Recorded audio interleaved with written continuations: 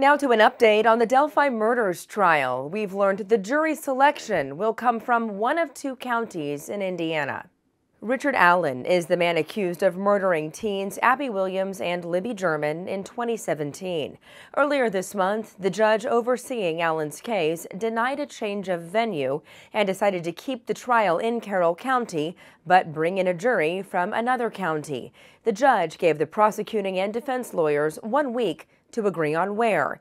This morning, the lawyers sent in their decisions to pull a jury from either Allen or St. Joseph counties. The murder trial is scheduled to begin in March.